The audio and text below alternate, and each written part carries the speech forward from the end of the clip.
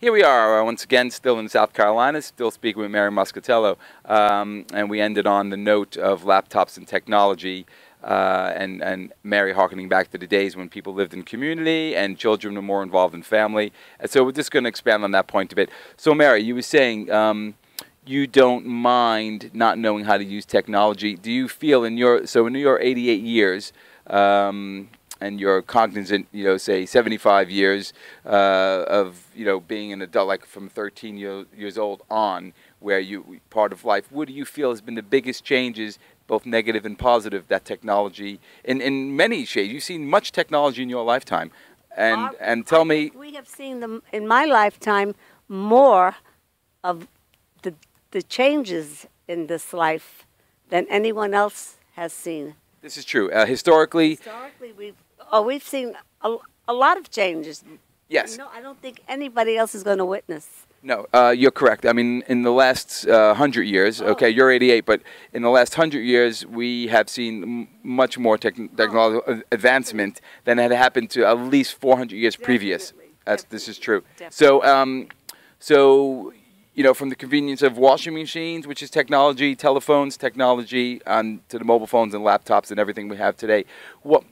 Go back to your first technological advancement that you saw as a young adult or maybe a teenager that you said, wow, this will change my life. Can you remember what that was? That will change my life? Or just change the way you lived or viewed life? What was the biggest development?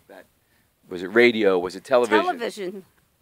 Television was a big thing when it came, and I think we were the last in our family to get a TV. My husband was not interested in any of these things. May I quickly ask, what year is that, if you remember?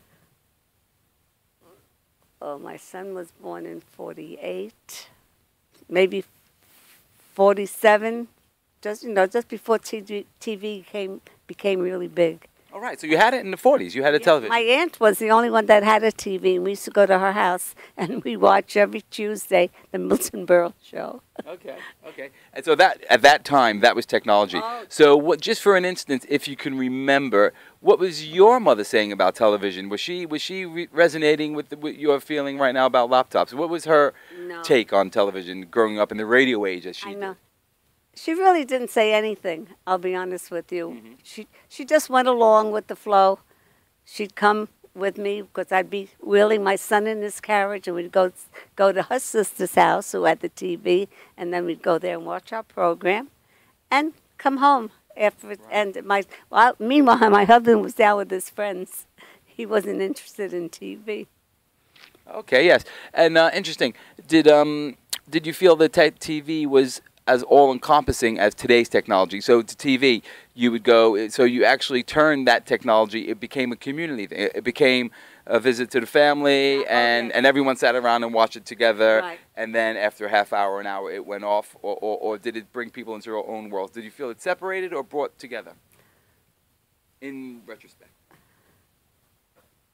I don't know if it separated them, but I really don't think it made that big a deal in our lives. Mm-hmm. I really don't. Right. Okay. Yes, another interesting thought on television, and we'll be back with part 3 of this interview in a minute. Thank you. Bye.